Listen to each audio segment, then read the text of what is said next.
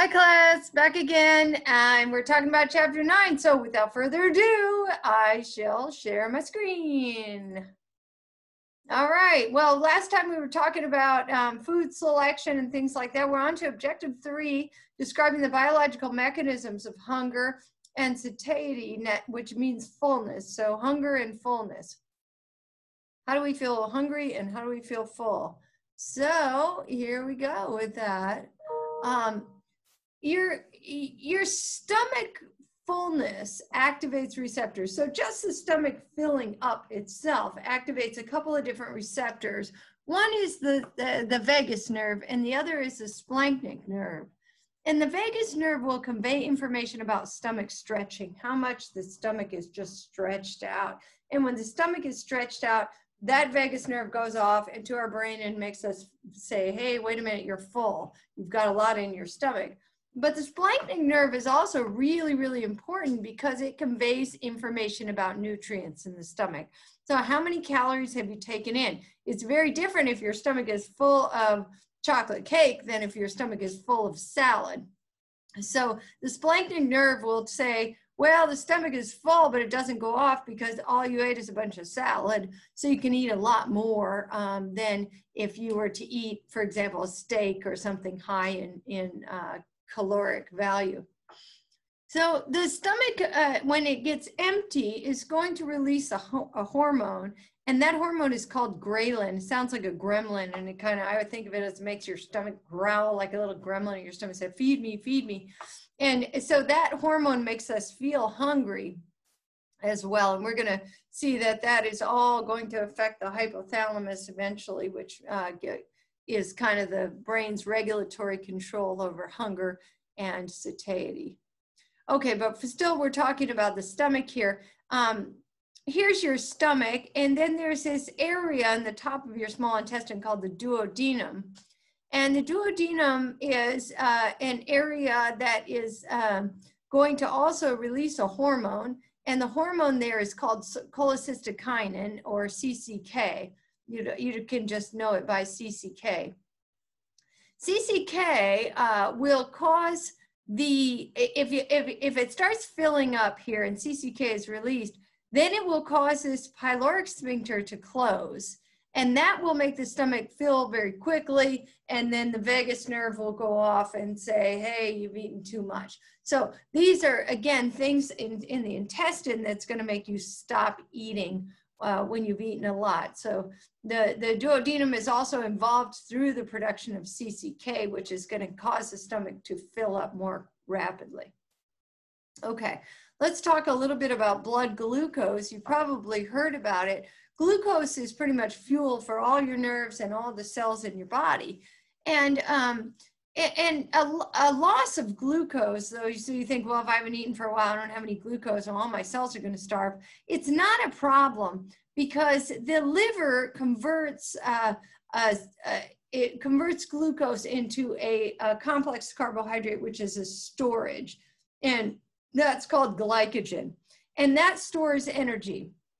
So that allows you to make more glucose when you're not eating. So say you eat a big breakfast, but then later on, and so glucose is going to be high, right, when your body absorbs that breakfast, but then it's going to go down, but that's okay because some of that breakfast you have put away as glycogen. Some of that extra glucose that you got from that breakfast, you put away as glycogen, so you've got some storage there you can hit upon in between meals.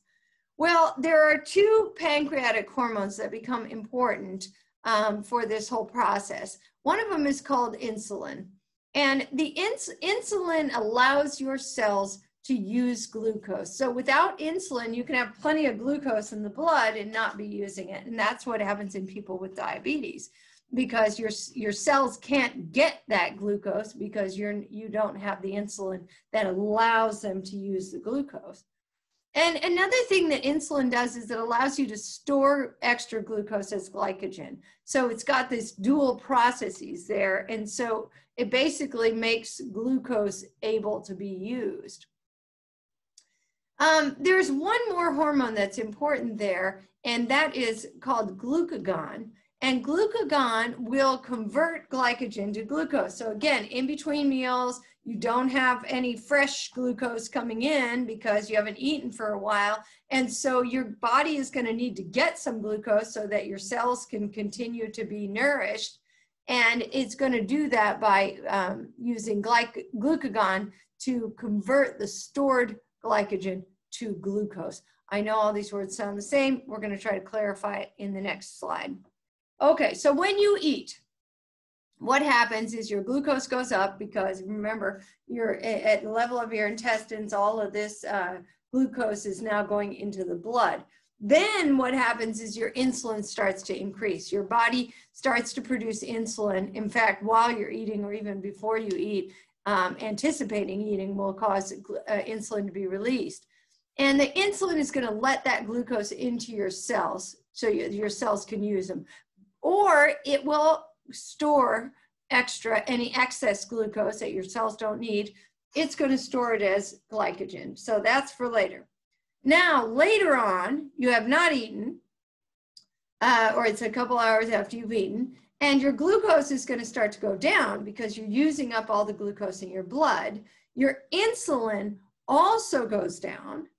And what's going to happen is the glucagon is now going to kick in.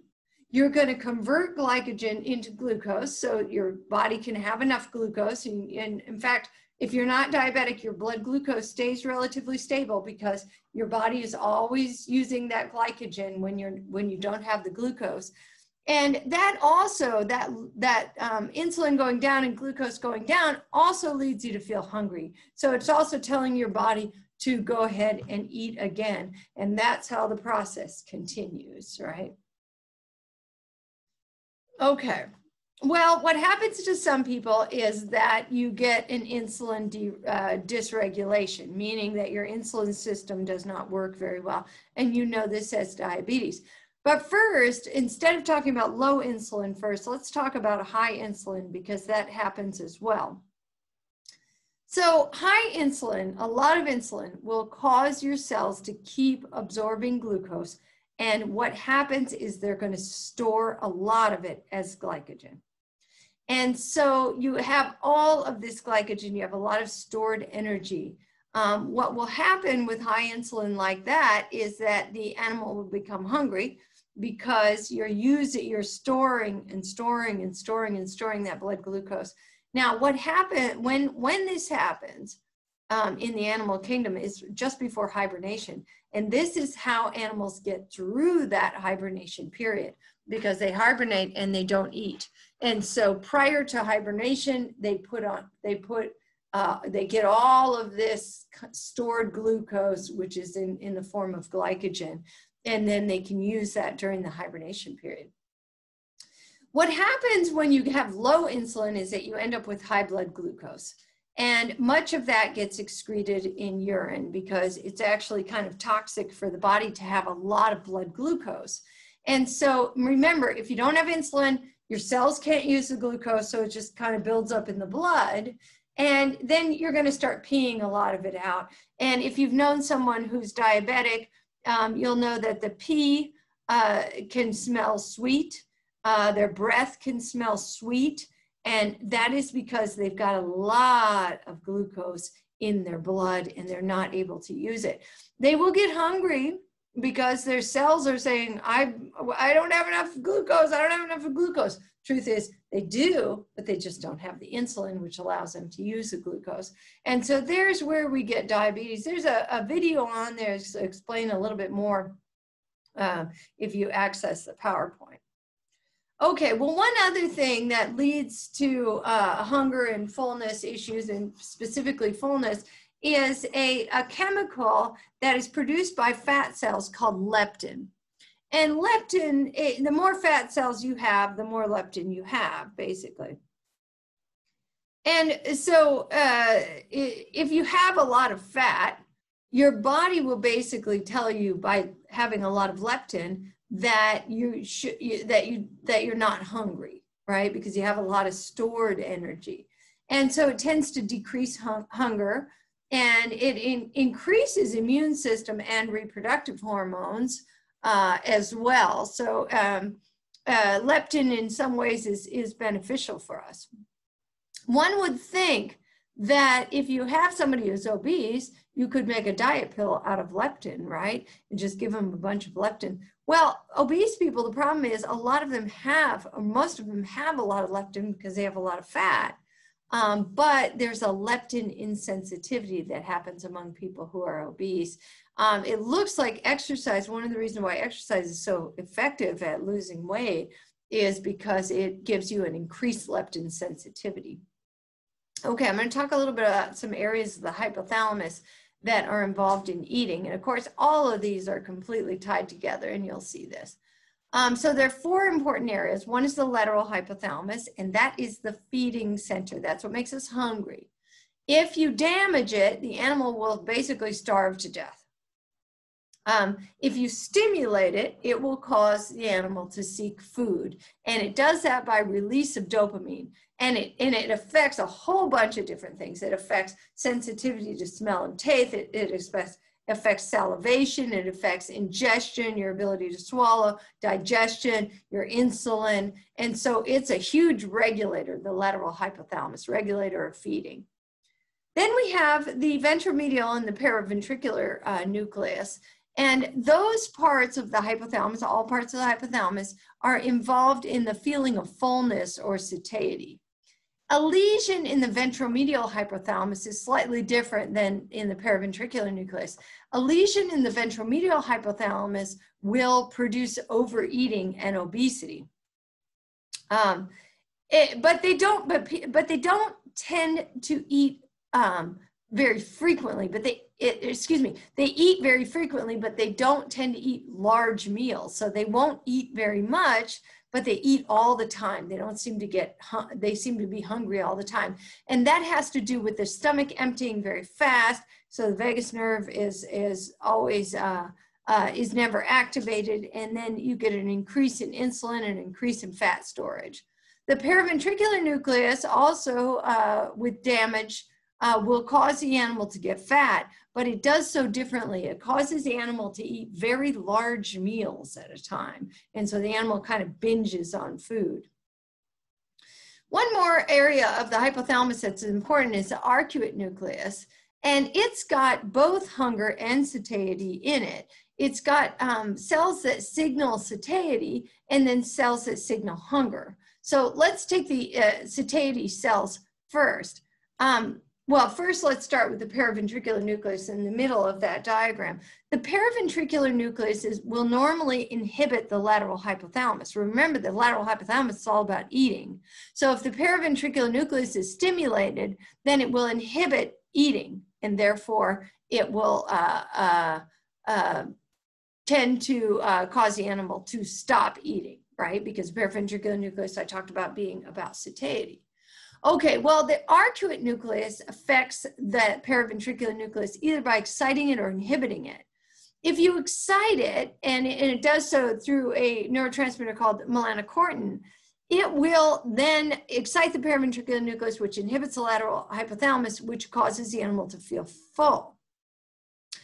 The hunger cells of the arcuate nucleus will inhibit the paraventricular nucleus. If you inhibit the paraventricular nucleus, then you're going to stop the inhibition on the lateral hypothalamus, and then that double inhibition creates excitation on the lateral hypothalamus, which is going to make you actually eat. So on the bottom there, we have a double inhibition. 2 minuses make a plus. You get it.